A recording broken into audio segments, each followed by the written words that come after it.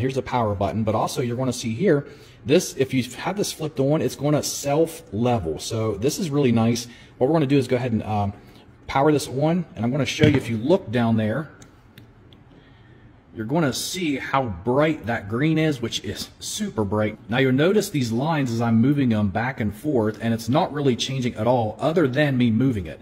Now if we turn on the self-leveling, which I'm going to do right now, you can see now how it kind of bounces around, so it's going to self-level.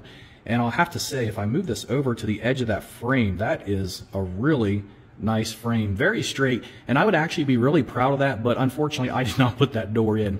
But it just goes to show you, for one, how bright this is. So I'm really impressed with this and how well it works and how well you can see it and the quality of it and the different options you have for melting it. Now obviously guys, this is a laser light. Do not put it in your face or anybody else's face.